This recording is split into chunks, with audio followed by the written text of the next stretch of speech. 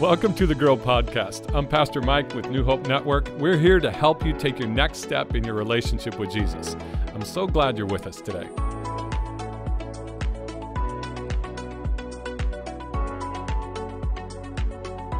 What's up, New Hope family? Welcome to the Grow Podcast. My name is David, Pastor Mike. This is episode 57. It is episode 57. Thank you for being here as always. Did you give me a choice?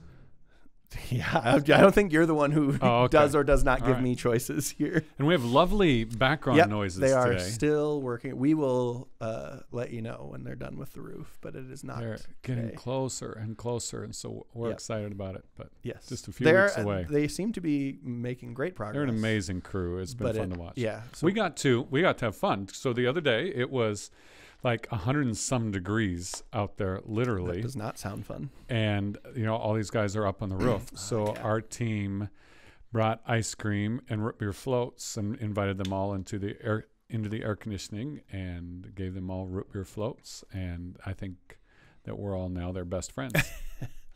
They were very appreciative. Until the next day that it was also 100 degrees and we didn't have root beer floats for Actually, them. the next day it cooled down. That was before it cooled down. But I'm sure they'll want that in other days when it's hot. Yeah, that was fun. But good. Eventually they'll be done with that, and then you won't hear drilling noises or whatever. I don't pretend to know what activity is happening. Yeah. I'm thinking, why are they? I thought they were done with this part. Make sure you check out the video podcast in case they fall through the roof and land on our table here. And we have a third member of the Grow Podcast this week, or just some legs dangling from the ceiling. This is getting. They've already just took a turn. They've already covered this part of the building, right? This is absolutely safe. We won't get that opportunity. And this part of the building would be a very, very long fall. Well, they wouldn't fall all the way though, right? Because they all have they're all tethered to stuff up there. Safety, where they'd be. Safety conscious people. Stuff. Yep. Wearing hard hats. I haven't got to wear a hard hat since they've been here. I'm pretty disappointed about that. I thought when I sent you up, I put you in hard hats. No, they didn't have any, so I had to just stay by away from all the work they were doing. Yep. Oh.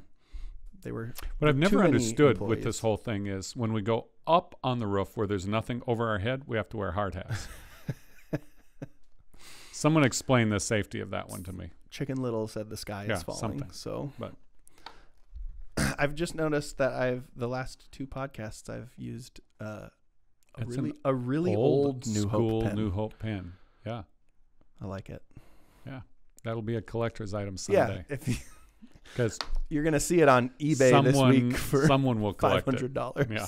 I didn't say it'd be worth anything. Oh, I just said it'd be a collector's item. One of those worthless collector's items. We all have those. They have intrinsic I need to stop value. putting this in our notes because when I write this, I put off top. After David says welcome, we'll talk about nonsense, and it's getting more nonsensical. I don't feel like any of this was nonsense. It was all valuable. If you want, this isn't like lobby level nonsense. That's the truth. That's the truth. Excuse me. So what are we talking about today, Pastor Mike? Well, we're going to follow up and go a little bit deeper on this weekend's teaching, which was it might have been a little bit more in your face than some. Is fair. A little bit, yeah. At least a little. Was we talked about how what the early church considered normal, we often have turned into something optional. Mm-hmm. And as we want to argue with that. We want to kind of push back on that. Like the story I told about sledding. As 6th, 7th grade young man, I wanted to argue with my dad about the fact that I thought our sledding hill was perfectly safe, and bloodied and bruised later, he was probably right. But that just means it was a good sledding hill. Yeah, that's probably true. But how often we make optional what God said, if you want to live a life where you experience what I promised, the power in your life, these things should be normal in your life. Yeah. So where are we going to go with that today? How are we diving deeper into that? Well, the challenge with answering the question and where we've seen us making it optional, there's kind of a challenge to it. It's twofold. One, to answer it in a non-condemning way, because it can sound very condemning. Sure. you're considering optional what God said would be normal. It's kind of a point your finger. But we all struggle with this. Yep. We all struggle with this. And I think the second part of this is related to it too, is to not answer it in a personal pet peeve way. Sure, just the thing that really bothers you. We all have something about, I've watched you do that, and you really need to live, differently, which is where the condemning comes in. Yep. And one of the reasons why a lot of us we don't take this as seriously is because so often we get caught in some person, I guess the name we use these days is some Karen, which I know a lot of good Karens, so that really bothers me. Wants to point the finger and say, you need to, and we're all going, let's talk about you, But let's just talk about maybe the easiest one, because we talked about, the things that the early church considered normal: teaching, gathering, worship, generosity, prayer. So right now you're going to condemn us about your personal pet peeve? Or? Yeah. Well, it's... especially these days, I think all of us struggle with endurance when it comes to gathering. Yeah. Either being intentional about friendships, intentional about being connected, whether we're at an in-person gathering or digital gathering. And honestly, it's harder digital gather. It should be easier, right? Because it's digital. But it's harder because we aren't used to gathering digitally, where it's easier for us to be more disconnected. For sure. And we've taught us, and we live in a world that's taught us to be consumers. So we treat gathering like, the reason we've turned it into an option is because we look at it like we look with everything else. We kind of do this little mental math. Well, is it giving me this? Is it giving me this? Oh, this is giving me this. I need to choose this weekend. If I don't do this, then this will happen. And, and we say we miss a gathering. What does it really cost us? Yeah. Well, and at first, it doesn't really cost us. Someone said recently, when you begin to miss church, pretty soon you won't miss church. And I think when we begin to drift away, we don't even realize what we're missing. Yeah. And we go, oh, I'm okay. And we all just experienced months and years of where we were required to be. And for some of us, it's like, the sky didn't fall. Right. The world didn't end. I still think I'm a Christian. But it's a little bit, and we touched on it on last week's podcast and used a little bit of the spiritual discipline illustration of, there are some things that when we don't do them, we don't necessarily miss them. But when we do them, like eating healthy, that's horrible. None of us, really want to eat healthy. But when you do it, you go, oh, I can live differently now, when I work out as a basketball coach, because I always have to bring in a coaching illustration, right? When... Check. We have our weekly coaching illustration. When, as a member of the team, when I'm engaged in certain drills and certain I get better, and you would assume that as a coach, you want them to do that, but not doing it. I can still play a game people other than me can play, a pickup game at whatever.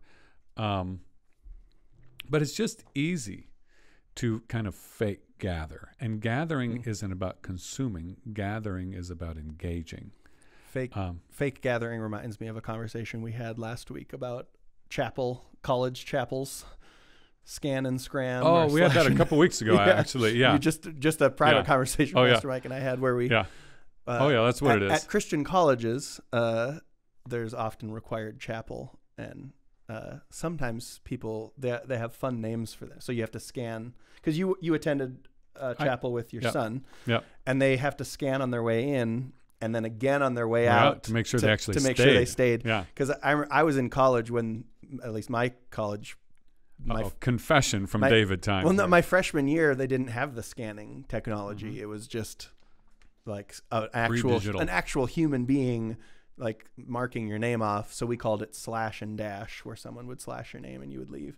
And then they added the cards, but they didn't you know, they hadn't adopted the people are just going to scan and leave theory yet, so people could just scan and leave. But now apparently, your integrity. They trusted Christian college students back then, but now apparently they scan in and out to make sure they stay. But that, when you said fake gathering, that made me think of that. Just scan in and bounce. And here's some of what we do with this. And I get why, man, I do this too, because we're so oriented this way with any of these things, you know, and I don't just want to pick on gathering. It's just the easiest one for us to pick on. Any of these things is we treat these things like things that we have to, it's like, you know, we have this calendar, kind of the visual, we have this calendar with all these empty slots. And it's like, okay, I only have so many slots, so I've got to put this one in here. But if I put this one in this slot on Monday morning at 9 a.m., then this one, where does this one go? So some things are going to be left off the calendar. So, you know, just all over the place. Yeah, it's all over the place. Instead of weaving what's normal into the life we're already living. And we do this all the time. I mean, say with friendship is both and. Friendship is something that we go, hey, Thursday night is going to be table game night in our house. So we schedule it, right? Mm-hmm. But friendship is also something we just weave in. You know, during the day, while we're doing other things, we text a friend. Sure. So we weave into this. And that's the mental shift I think we need to work on. It's both something that we need to make a priority on our calendar, but also these things are things that we need to weave into the life we're living. And I touched on this on the weekend, but you know, we tend to go, well, it was easier for them 2,000 years ago. Actually, it was for a lot of them, it was probably harder than us. Yeah. I think for a lot of us, we have more control over our schedule than that. Remember, some of them in the early church were slaves. Mm-hmm. We don't live in that world today, praise Jesus, right? At least in our part of the world. Not in the United States. Yeah. In the United States. It's not like they had control over their work schedule. Right. Yeah. You know, sorry, I can't work today. I'm going to church. You know, so for them to get up and gather together, they might get up at 3 a.m, you know, at 4 a.m. But they also wove prayer and teaching even while they were doing stuff throughout the day. And we do it with food. You know, we have maybe a set-aside lunchtime, but it's just some of what we do. We do this with information gathering. You know, how often while you're doing something else are you also online? Sure. You know, so we do this kind of thing. So what I want to help us with is to realize this is both and. This needs to be, because the natural drift of our life is to not make this a priority and to give other things a priority. And we could get, you know, more specific because different ones of us put this in different ways, but to also help us realize we can weave this into the fabric of our calendar that we're already doing. So let's go into that. How do we? Yeah. What are like practical ways that we can, you know, accomplish that? Let's walk through some of these. So the first thing in Acts chapter 2 it talks about is how they were devoted to teaching. Mm-hmm. And for them 2,000 years ago, it said they gathered, and it says that in Acts 2, it says they gathered in the temple courts every day. Why? Because it was the only place they could get teaching. Sure.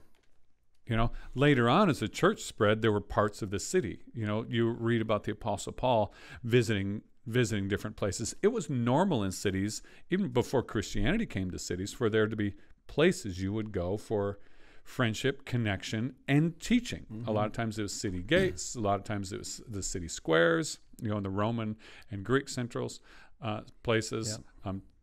The temples, for the temple in the Jerusalem area is kind of like the water cooler, you know, for us. You know, that's where they go. Yeah. So the question is, you know, for us, where do we gather? And we gather multiple places, right? You know, so think about weaving teaching into the places where you're already doing life. How about while you're driving? You know, if you're a parent and you have little kids in, you know, there's great shows that you can find, you can download that weave that teaching in. Adventures in Odyssey. Adventures in Odyssey is still around. I will plug Adventures in Odyssey whenever Veggie possible. Tales Veggie Tales is another one. And there's others. When you're at home, you know, there's audiobooks and podcasts and YouTube podcasts. Yeah, there you go. Listen to the Grow podcast. When you wind down at night, you know, what do you listen to? movies and shows. I talked this weekend about a resource that we have at New Hope. And if you're part of New Hope, you have this resource. It's Right Now Media. Mm-hmm. Yep. You can actually email us, and we'll give you a link. And because our giving, all of us together, supports this, and so we're able to give this back. And it's videos and Bible studies, and a lot of our small groups use this. Yep. And it's stuff for kids, stuff for adults. Yep. There's shows, all those kinds of things. But just weaving teaching into your life. And here's one thing I would add to that. Like for me growing up, my parents did this so well. We had teaching from all kinds of sources. But to protect against consumerism here, make sure that one of your primary sources is the place you're connected to, place you're connected to. We tend to want to, in consumerism, go, I'm going to go to this church for this, I'm going to go to this church for this, especially for digitally connecting, and this church for this. Because we'll talk about gathering. Gathering with the same people matters. It really, really matters. And the main reason it matters is because there's going to be a time when you won't get along. And that will be, Proverbs says, as iron sharpens iron, so one of us sharpens another person. When sparks fly, that's when sharpening happens. But for most of us, when sparks fly, what do? We go to another. Or to another. I'm just going to avoid them for a while. But the times when we don't get along, or the times when people are driving us nuts, I think you said, might have been on the last podcast, can I love someone without liking them? That was last week. And then, especially if you join us online, don't just watch, but engage with others. There's stuff that other people will catch that you won't catch, and process with others. And the best time for you to gather is when it's inconvenient. Why is that? Because it's far more intentional. Sure. Yeah. And it's when we're intentional that we'll get the most out of it. Yeah. When it's just something we do, it's like, all right, done. All right, where are we going for lunch today? Right. And we're done, and we move on. And I just want to throw something in here that a gentleman who's kind of a coach and distant mentor of mine has said. He said, and it's talking to us as parents, our kids will adapt what we believe, what we call our boundaries, and they'll turn them into their values. So I'm going to touch on this, and this is, I want to do this as grace-filled as we can. So for us, when our kids were involved in all kinds of activities as they were growing up, particularly middle school, high school, activities more and more and more don't care about church time, about spiritual time, and all those kinds of things. And we live in a culture that says they have to be involved in it because why? Because they have to reach their potential. They have to. And I get it. I mean, we felt that pressure too. And so what we would say is, okay, this is a boundary. In other words, this isn't who we are. This is kind of a boundary. We're going to do this activity now in place of something that probably should be normal in our life, in place of gathering. But this isn't the way we're going to live. But what happens more often than not is what we as a parent call a boundary, which is in this case, a temporary, that this isn't a value. Our kids will experience it as a value. And so what happens? Young adults are leaving the church in droves when they get away from home, even though they've grown up maybe even Christian home or homeschool, or Christian education. Because, and I want to be, again, grace-filled, this is just a coaching moment for us. We as parents have said, you need to be involved in this, this, and this. So they get away from home. And it's not like they go, I'm turning their back on God. But Sunday morning comes around, I have homework. Right. And the value in their mind was, there's something that I can treat as an option right now.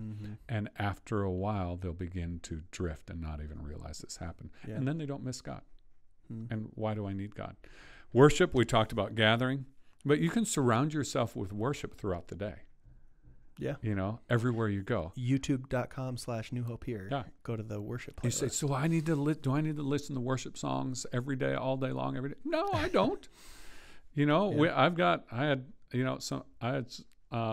another playlist playing earlier today, but especially, you know, several times a day, I'll just make sure I've fed my heart in this. Prayer. We talked about prayer a couple weeks ago.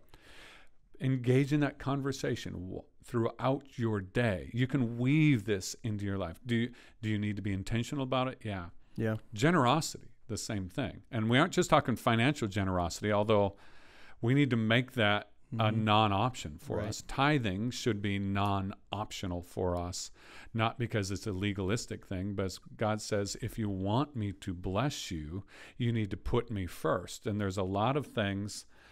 There are some things that God cannot do. We say he's huge, you know, he's God. One of the things God cannot do is be second. So if we're putting him second, his power cannot fully work in our life. It's not proving himself to us. It's just putting ourselves, like we talked about Sunday, under that umbrella. But what about serving? Yeah. If you want God's power at work in your life, why aren't you using the spiritual gift that he gave you? He empowered you. And if you aren't using it, you're missing out on that moment.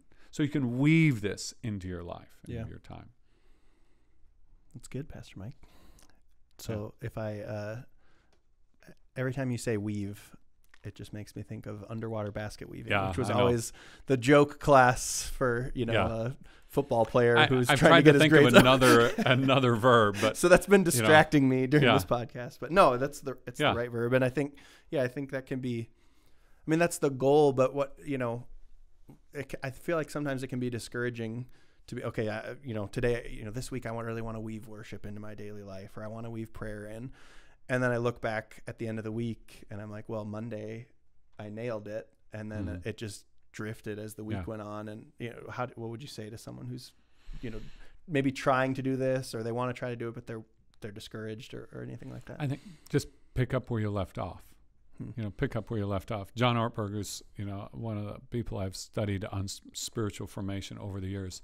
And he talks like with journaling. Not that, journaling is a great discipline, not something you have to do. It's for different ones of us. He said, keep 2. Because inevitably you're going to miss a day or 2 and then go, and you open it back up and you see the day you missed. Start in the other one so you don't feel so bad. I like that. But just 2. So, and think about with prayer. If prayer is a conversation, and like with you and I in our friendship, it's not like we go, all right, our conversation's over. We'll meet again at 9 a.m. on Thursday morning. We just pick up where we left off, or we'll go on to another tangent.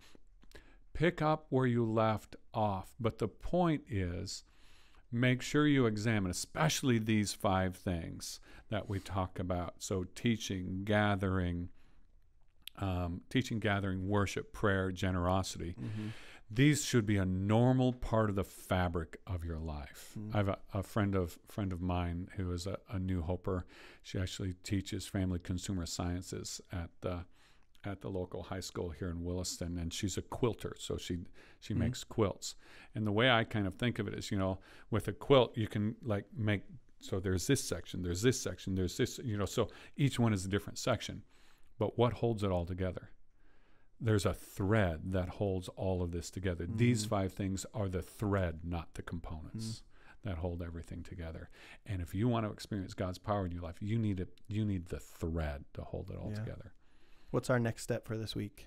I think this is a reflection week. Yeah. Where have I treated these things as optional? Yeah. And if you've examined it, just, again, don't just say, all right, I'm never going to miss this again. Just take a next step. So, if I've treated prayer as optional, today I'm just going to work on spending a little bit more time in conversation with God than I did yesterday. And the next day, a little bit more time, I'm gathering. How am I going to work on every week, at least twice, I would say, somehow, some way, set yourself a goal to try and gather with some other believers, preferably, in a weekend kind of worship experience online or whatever. But I know for some of our work schedules. For some of you who work in the oil field, every week that way is very, very difficult. But how can you do it? Sure. And you can throw out all kinds of ideas. So I picked on parents who, their kids are involved in all kinds of activities. Some parents, your kids are in a traveling team. There are other parents who are there with you too, or in the same boat. What if you picked a time and said, "Hey, why don't we join in and worship together?" And you go to the hotel lobby and ask permission to put New Hope here up on it and join in together. You say, well, not all of them are believers. Awesome, even better. Yeah. And not just your family, but do those things. Same thing at work. Invite some other people to do that at work. As you do that, whatever you can do to weave these things into the fabric of your life. Well, I think you were, you were very careful. You didn't want to be condemning or anything, which I appreciate. I probably wouldn't have been as gracious as you. But like in my life, like I grew up as a pastor's kid, so it's a little, everybody expects there to be a standard of, the weekend gatherings, Wednesday nights. Those are priorities. But I can see, you were talking about how our kids will like take our boundaries and make them their values. And even for me, when I got to college, it was so easy to just not like, well, it's Sunday morning. Like, I don't, especially I was at a Christian college. So I was like, well, I was at chapel twice this week. So why do I need it again? Yep. And then you get out of the habit. And I had so many friends get out of that habit in college, and then college ended. They weren't at the Christian college anymore. And they probably haven't been back to church since, other than when they go home to see their parents. And, for me, I couldn't miss a Sunday morning. I had church on Sunday morning was a requirement, even though I had sports going on. But I still had the opportunity to play college sports, and I've been a, professional basketball coach, not coaching professionals, but I've been being paid to coach basketball for the last 14, 15 years of my life. I mean, my career didn't end because I missed a baseball game or a basketball game for Sunday morning, but it did help reorient my priorities, where as an adult, that's still a priority for me over everything else in my life. And so I've really seen that. So I would encourage those parents whose kids are in all those activities, which they are. And Pastor Mike wasn't joking. I mean, both of your kids were in a ton of activities. They were both extremely talented in music and acting and drama, all the stuff I wasn't talented in at all. And but you're still able to foster those things and still teach them, prioritizing the important. There are some things that are more important than basketball. And what skill is going to be more important? What disciplines can be more important for them as a 30, 40, 50-year-old? Basketball, and I'll pick on basketball, hockey, drama, theater, whatever it might be. Yep. Those are awesome additions to life. Yep. But what's going to help them survive in life? We could go deep on that. We could have a long podcast, but we won't. Some of my personal even pet peeves there.